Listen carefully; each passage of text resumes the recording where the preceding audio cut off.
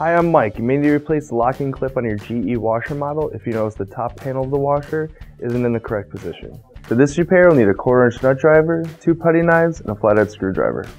Before doing any repairs, completely disconnect your appliance from its power source. We're going to take out these 3 screws.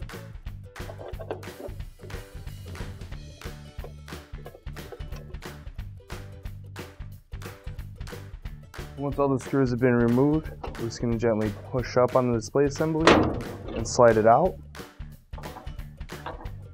And next we're going to disconnect all the wires that are connecting the control panel to the washer machine. Using 2 putty knives, which is, I feel, a lot easier, I'm just going to find the clips that are holding the top of the washer to the front of the panel. Just pull the door out and lift it off with these clips on the bottom.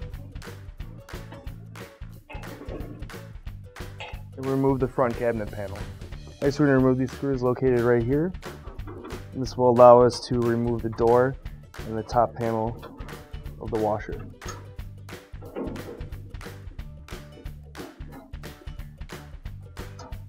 Next, we're going to lift up on the washer door.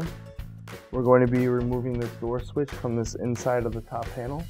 Just going to lift up on the top panel and using our flathead screwdriver, just going to push the clip, the door switch in.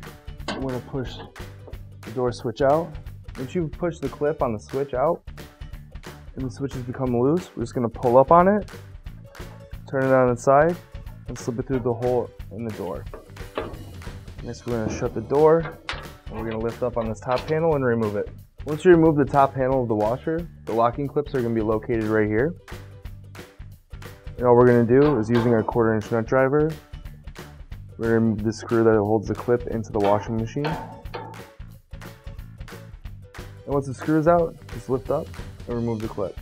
Next, grab your new OEM replacement locking clip. If you don't have one of these clips already, you can find one on one of our online stores. And all we're going to do is just position the clip so it fits accordingly with the screw hole. And using a 1/4-inch nut driver, we're just going to tighten the clip until it's set into position. So once the clip is secure, what we're going to do next is replace the top panel.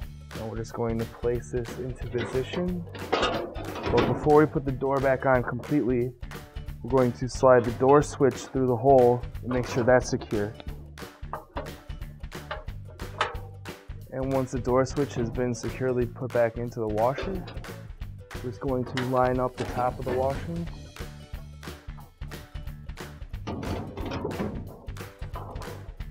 Next, we're going to screw the top of the washer back into the side panels. Next, we're going to take our front panel and slide it back into place.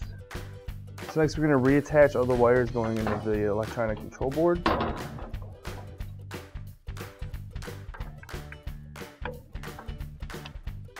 Next, we're going to slide the main display assembly back into place. So lastly, what we're going to do is we're going to replace the screws that we took out previously, this way that the display assembly is secured to the washer.